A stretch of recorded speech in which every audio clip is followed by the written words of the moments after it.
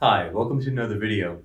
So in this video, which is going to be very brief, we're going to talk about what it is you are doing when we are solving quadratic equations. A lot of times, in my experience teaching for a long time, students will get here and they will know sort of how to factor, and they'll know sort of what the square root method is, and they'll kind of know how to complete the square, and they will be able to do the quadratic formula, but they lose track of what it is that we are finding. So I'm going to talk about that very briefly, what we're doing, what a quadratic is, what you're doing, how to solve the x-intercepts or the roots or the zeros, the four methods that we talk about that'll introduce that, and then we'll go into some more videos on how to actually accomplish those things. So what a quadratic function is something with a power 2, a polynomial where the largest power is 2 or the degree is 2. It looks like that in general. Now, what these all make, and we know this, is some sort of a parabola. If a is positive, it opens upward. If a is negative, it opens downward, tells us kind of the stretch or compression also. We can find y-intercepts very easily, but in general, all of these things are parabolas. Now, if we want to find out where this parabola crosses the x-axis, if it does cross the x-axis, or where any function like ever crosses the x-axis, what we do is we set that function equal to 0. Why? Why would we do this to find out where we cross the x-axis? Well, if f of x represents the height of our function, and we say, I want to find out all the x values, notice the x is not something that, the x isn't something we have, it's something we're looking for. It says, find the x when the height is 0. Okay, when my height is 0, find me the x that gives me a height of 0. Notice, if the height of 0 is the height of our x-axis, which it is. It says the height of 0 is on this axis, and we're looking for x's that give us that height. We are going to find x values where our function is on the x-axis. Those are called x-intercepts. Those are called zeros. Those are sometimes called roots of the function. That is what we are doing. So in order to find out our x-intercepts or our roots or our zeros, we set our function equal to 0, because where the height is 0, we are going to be on the x-axis, and those x values will be where that function crosses the x-axis. That's what we're looking for. Now, what we do specifically in quadratics is we say, all right, if I'm going to set my function equal to 0, I'm going to replace f of x with 0. It's going to look extremely familiar.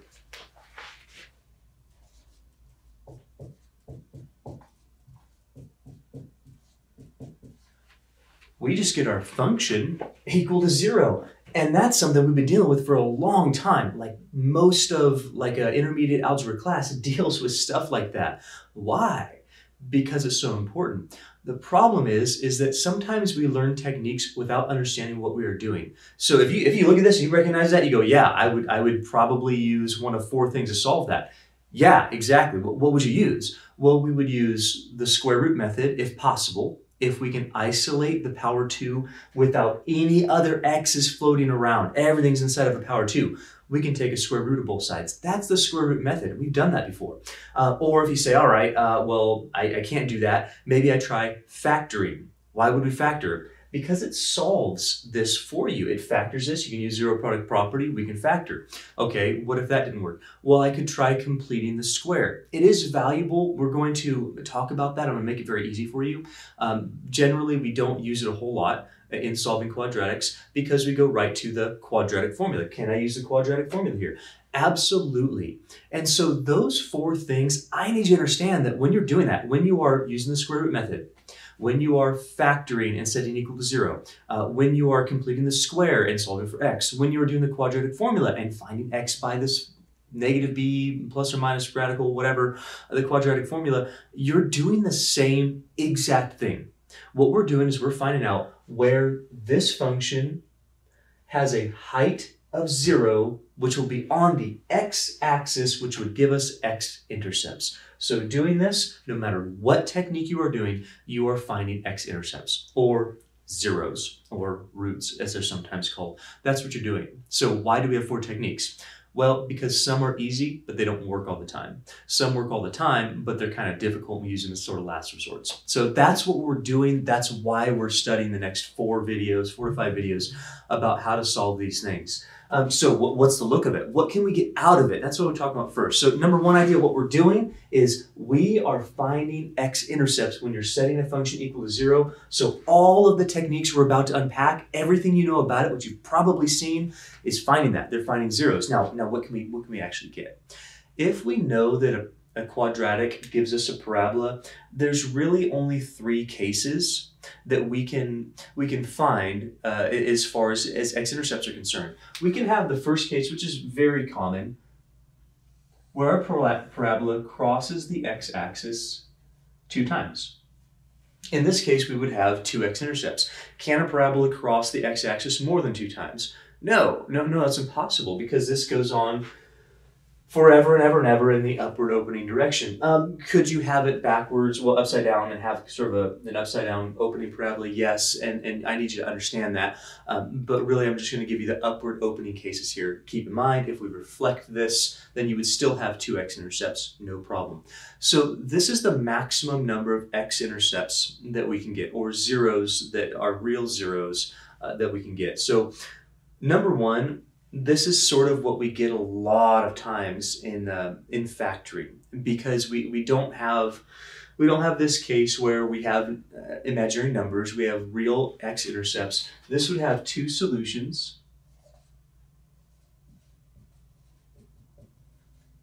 No matter what technique you use, they are 2 real solutions.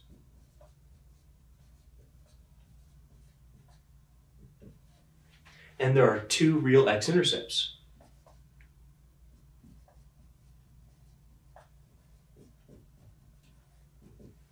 Now, could you have less than 2 x-intercepts?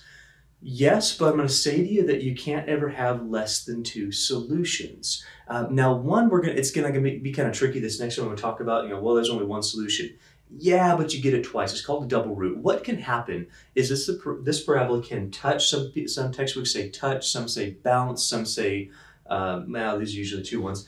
So if I think about this parabola getting moved up and up and up, what's going to happen to our x-intercepts is as this parabola moves up, they're going to get closer and closer and closer until the vertex is sitting right on the x-axis. This is kind of a special case of parabolas where we don't really get 2 different solutions. We get the same solution twice, and that's called a double root. And we'll talk about that in our techniques as we go through, like how the square root method can give you, how it can give you the same number twice, or how factoring can give you the same number twice, or how a quadratic formula can do the same thing. So in this case, we only get 1 unique solution. Sometimes we can get it twice. It shows up in our techniques, but this is the only case where we get 1 solution.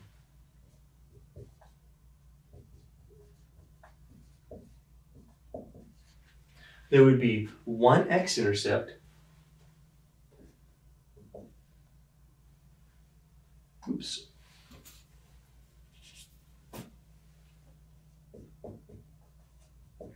1, 0, 1 root. So that's the second case. We can cross. If we cross once, we're going to cross twice. We can bounce or touch. In that case, we don't cross it. Our vertex is right on the x-axis. It is still an x-intercept, but there's only 1 of them. The last case. What if you move this parabola just a little higher? Is it going to cross the x-axis at all? And the answer, of course, no. The parabola would completely miss it. And if it's upside down, it would miss it below.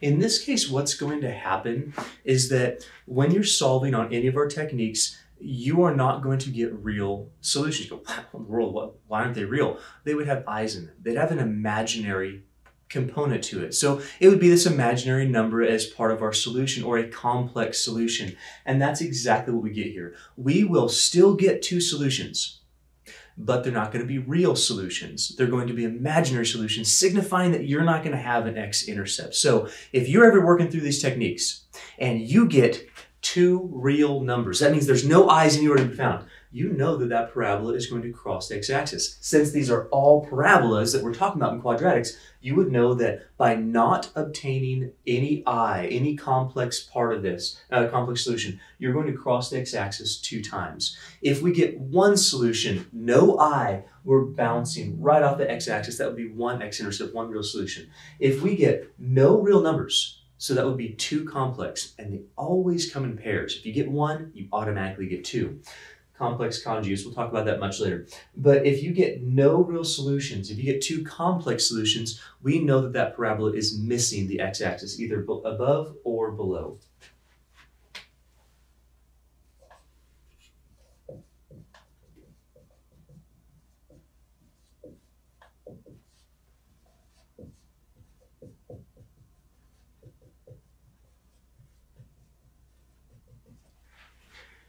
And so what we would say is that that would have 2 solutions, yeah, but they're complex and there would be no x-intercept. So that's what we really need to know. Just a little recap here. What we're doing is we're saying these things are all parabolas and we're going to solve them. What's solving mean? Solving means that we're going to be finding x-intercepts, zeros, roots. We're finding basically where this parabola has a height of 0. That means where the parabola crosses the x-axis, bounces off the x-axis.